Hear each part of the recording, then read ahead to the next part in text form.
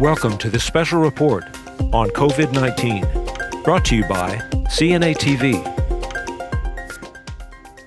Welcome to the NAHCA COVID-19 report. I am your host, Dane Henning. Last week, the federal government urged governors to begin testing all residents and staff members for COVID-19.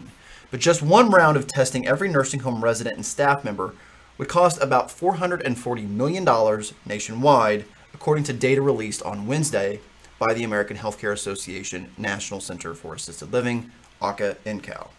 The hefty bill, which doesn't include costs for assisted living or other long-term care facilities, NAHCA says it showcases why efforts to conduct ongoing and universal COVID-19 testing would be, quote, unsustainable for providers without additional funding from federal and state governments.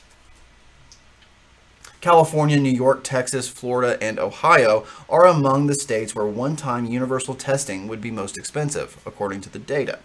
The effort would cost about $36.3 million in California, $33.9 million in New York, $29 million in Texas, $25.3 million in Florida, and $24.9 million in Ohio. California would need more than 242,000 total tests for one round of testing. New York would need more than 226,000, while Texas would need about 193,000 tests. Among the less costly states, universal testing in Wyoming and Vermont would cost less than $1 million per state per round.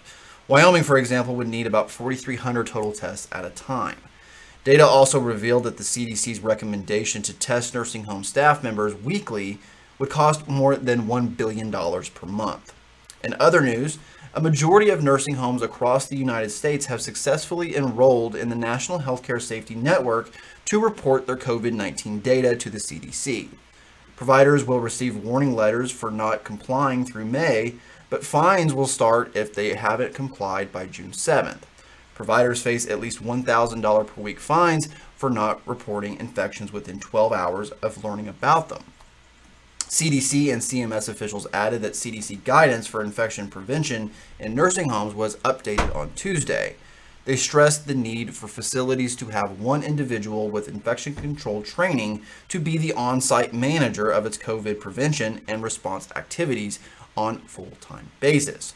Thank you very much for joining us on this COVID-19 report, and we'll see you next time.